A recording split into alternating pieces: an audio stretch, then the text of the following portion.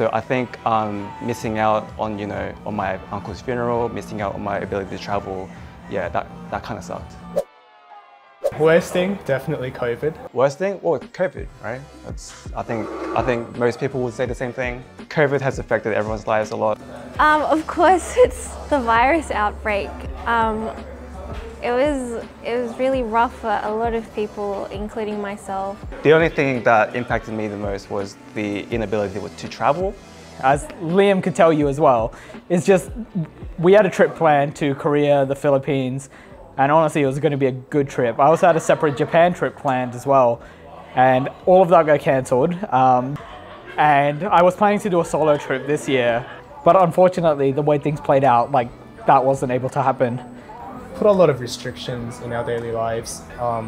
Staying at home, not being able to go out and do activities, play sports with friends, doing what you do normally was a bit hard for me, and that made me sit in front of a computer more for longer hours, even after work, just watching YouTube to kill time instead of playing sports.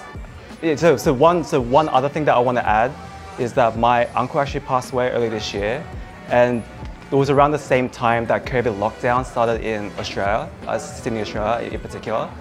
So at first we were planning to go to Korea as a family to attend the funeral, but we couldn't because we couldn't get the visas, right? So unfortunately only my dad was able to go. So I think missing out on, on my uncle's funeral, missing out on my ability to travel, yeah, that kind of sucked.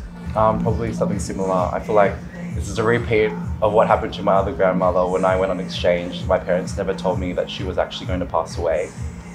So didn't really get to that opportunity to say goodbye. And then it's kind of happened again where I lost my other grandma. Yeah, it sucks. It sucks.